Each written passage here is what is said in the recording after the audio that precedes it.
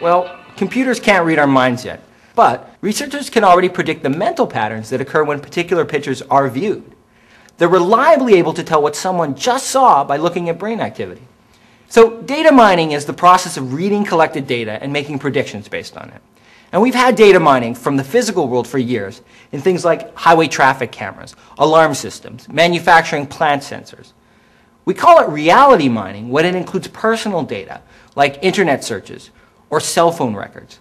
The difference between MIT researchers analyzing cell phone data and companies like Microsoft, Google collecting online information is that the MIT researchers got the participants' permission.